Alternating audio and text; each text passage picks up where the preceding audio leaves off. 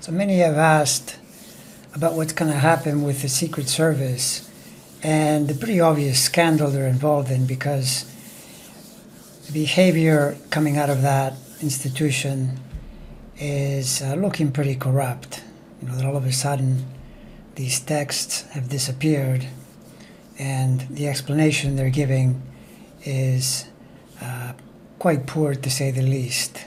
I was struck by reading Professor Heather Cox Richardson, who said that in her opinion the Secret Service must have concluded that taking the heat for this blatant lie would be better than revealing the texts. That's probably what it is.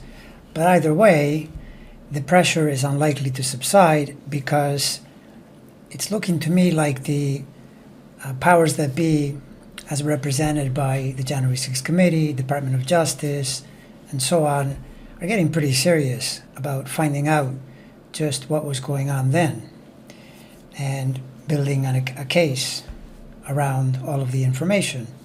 And so when you look at the US chart to try to understand what might be going on, if I want to place the Secret Service somewhere in the chart, I would go to the 12th sign, where in fact the secret sign is located as well, Scorpio.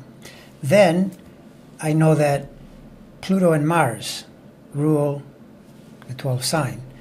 And so we know that Neptune in its transit is still challenging that Mars, which is a pretty accurate reflection of a situation where lying and deceiving is going on. That's the Neptune in its square to Mars, right? Opposing itself, squaring Mars. And that's due to begin to abate as we go into next year and the year after, but it's definitely still in play. And meanwhile, the Pluto return, Pluto as the other ruler of Scorpio, is also a reflection of what is going on in there. But we'd have to say Pluto return signifies an overhaul, big changes, new beginnings, end of a chapter.